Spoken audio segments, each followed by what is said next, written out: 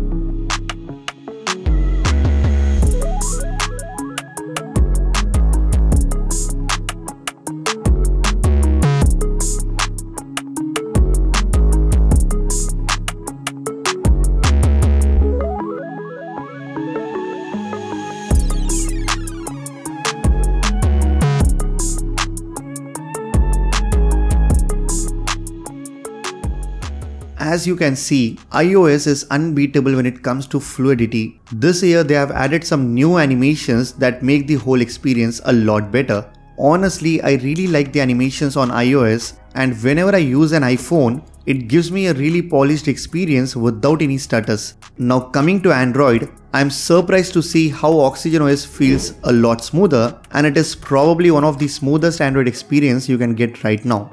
I just love the app opening and closing animations, and when I scroll anything on this phone, it feels so much better without any stutters or lags. Now if we talk about One UI 6.1, even though they have improved the animations, I still feel they need to work on the fluidity, and it just doesn't feel as smooth as my OnePlus 12.